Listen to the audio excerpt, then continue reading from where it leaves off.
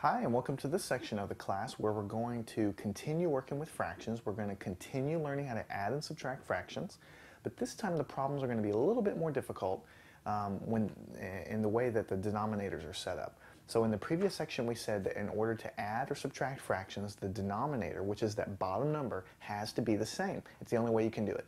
If they're not the same, we have to do a little bit of work first. It's not going to be hard. We have to do a little bit of work.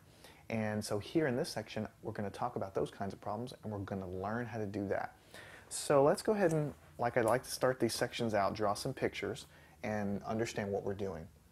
Let's say you have a pie here, okay, and here's half of a pie. We said this is half, one piece out of two possible pieces, okay? Now let's say over here, I want to add something to it. So I'm going to end up adding something here. But what I'm going to add, okay, is not going to be a half. It's going to be 1/4.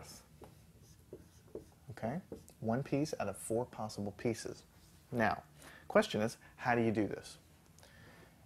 You don't know how to do this because the denominator is not equal.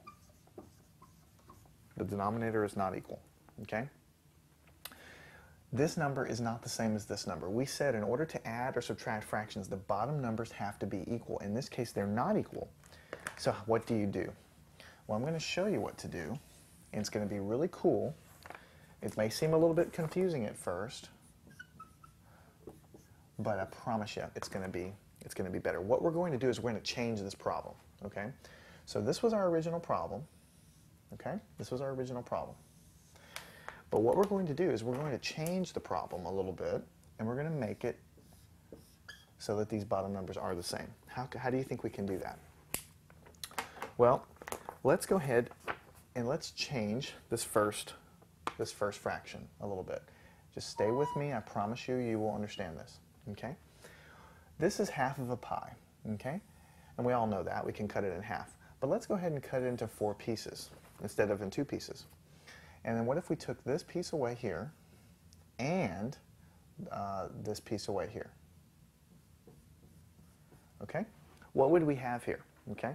Well, we would have 2 pieces out of a possible 4 pieces. So we would have 2 out of a possible 4 pieces. 2 out of a possible 4 pieces. Okay? Now, what if we just left this part the same as in our original problem, and we would have 1 piece here out of a possible 4 pieces, so this would be 1/4, 1 piece out of a possible 4 pieces. Now I'm asking you the following. I tell you that these 2 problems are exactly the same, okay? I mean, when you look at it, here I have this much pie, and here I have the same amount of pie. Here I have this much pie, I have the same amount of pie.